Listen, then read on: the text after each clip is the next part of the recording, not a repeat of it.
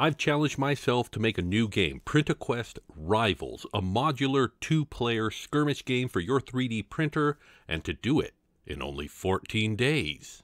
Whoa, the heck is going on with my hair today? Okay, hey, PrintAQuest Rivals development day 11 of 14, and I spent today mostly writing the rules for it, making the illustrations for the rules, putting everything in the right formatting. Got very boring. Actually, it's not boring, it's just not the sort of content that makes for, like, good video. So instead today, I want to go over some of the suggestions that you all made for alternate names for this, because as I said, Rivals is a name that has kind of already been taken by like Marvel Rivals, and there are Rivals board games. So let's go over some of those suggestions. The most common suggestion, suggested by at least 3 people independently on both Reddit and YouTube, was Nemesis, and I kind of love this. However, there already is a Nemesis board game. Another name that was suggested was Rivalry, and surprisingly, I couldn't find many games called Rivalry.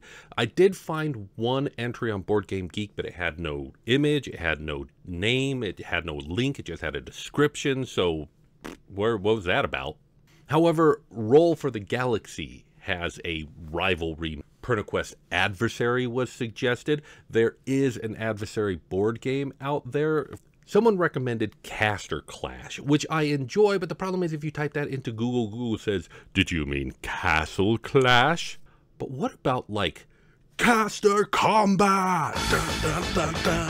PrintAQuest Kerfuffle was recommended. However, there is a Kerfuffle game. You can buy this one at Walmart. Also suggested was Wizard Clash. PrintAQuest Skirmish is interesting because there aren't many games named Skirmish, but there are lots of skirmish games. And so naming this game Skirmish is a little bit on the nose, but also very on brand for the way I name things.